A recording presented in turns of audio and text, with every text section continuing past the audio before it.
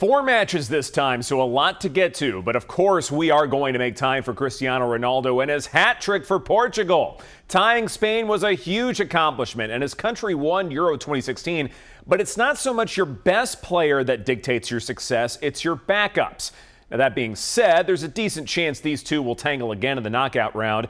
But because of those backups, I still give Spain the slightest of edges if they meet again. Now, as for today, while there are many questions about how France will gel and if they're worthy of being one of the better ranked teams in the world, the test shouldn't come against Australia.